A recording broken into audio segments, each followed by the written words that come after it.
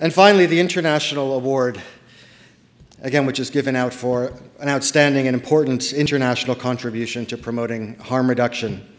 And again, for many of us in the international community, and I suppose here in Canada as well, our recipients probably need little introduction. You've probably already seen them around filming, actually. It's our great honor to present the International Rolleston Award to Péter Sárosi and István Takács of Drugreporter and the ReceiveE Foundation.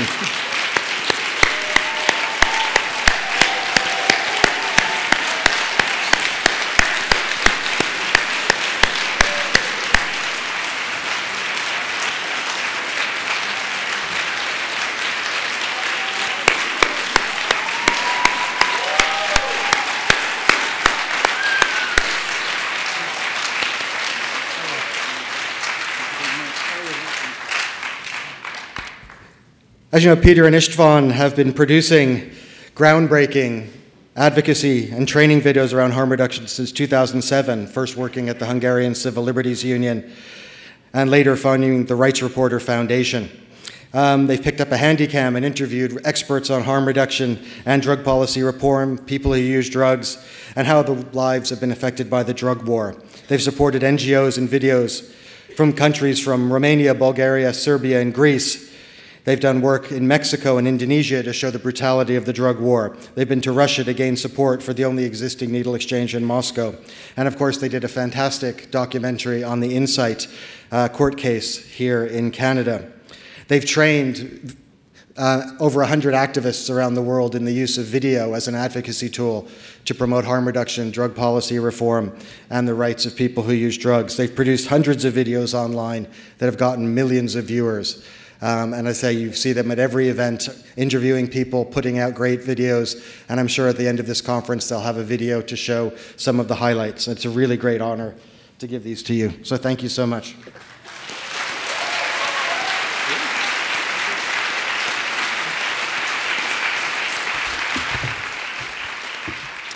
Thank you, Rick, and thank you, HRI, for this big honor. And I also thank you, the participants of the conference, because we started to make videos at the International Harm Reduction Conference 10 years ago in Warsaw, and we learned a lot from the wisdom of the people who we interviewed.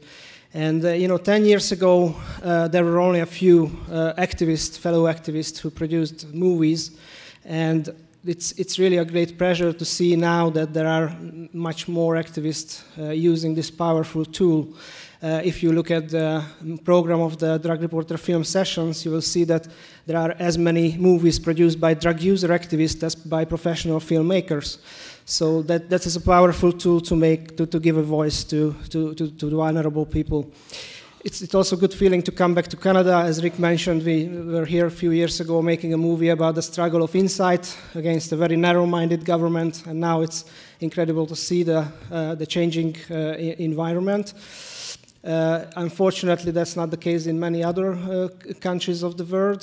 For example, in my own country, in Hungary, we have a populist leader, and the two largest needle and syringe programs were shut down. So please don't forget those people who are now working in a very extremely difficult environment where harm reduction is in decline. And actually, there is not only an attack against harm reduction, but against all human rights and all the values we share together about human dignity. And yeah, thank you very much.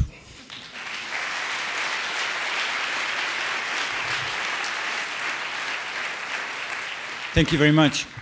It's really a great honor to be here and receiving this award. I'm such a lucky person, and I would like to say a few words about how lucky I am. When I was around 14 or 15 and I was thinking about what I want to do with my life, what kind of work I want to live, I didn't really have any clue. And I was thinking that, well, if I can live a life in which I'm not doing harm to others or try to minimize the harm that I'm causing and maybe trying to get as good as possible, then I may be living a meaningful life.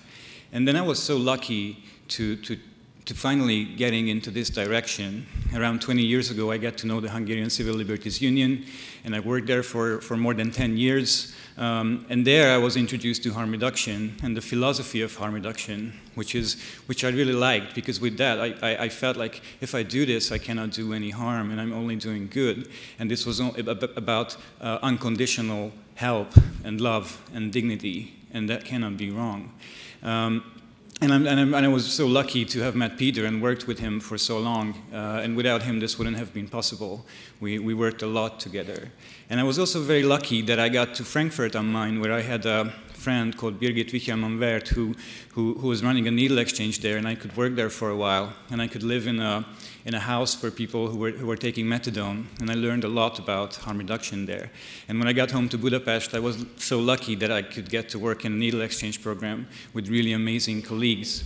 And at the HCIU, I was so lucky that I had our boss, Balázs Dénes, who figured out that why not make movies? Well, let's buy a camera and let's run around making movies. So it was his idea. Without that, we wouldn't be standing here now.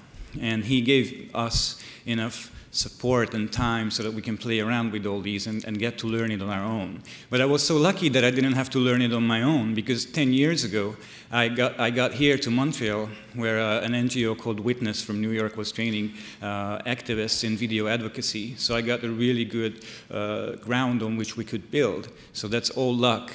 But the biggest luck of all is that with Péter, we could move around the world and work with you and get to know you, and we could fight together for our cause, for the dignity of people and for helping people and against the drug war. And I think it is your light that we are using against the drug war. And I feel like we're kind of documenting our cause, and it feels like as if we are documenting in medieval times the fight against Inquisition, because it's pretty much like that. When a certain amount of people in power who take certain kind of drugs hurt other people who are not in power, who are taking other kind of drugs, this is pretty much like the Inquisition in those times.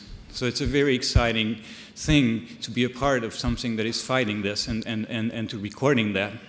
And I was saying that you shed light in that darkness. And I feel like I found my role that I was looking for when I was 15, to live a meaningful life. And I think my role and Péter's role is that we're like a prism in the camera, that your light is going on it, and we're breaking it down to a rainbow of colors, and we're making it as beautiful as that light is. And so this is our mission, and this is what we want to do. And now our new mission is to help others to become that kind of prism. So we are training others in using video in advocacy. And we have really great students like Alex and Igor, who will, at a certain time, will be even better prisms than I am or than we are. So thank you very much for all the love and light that you're shining on.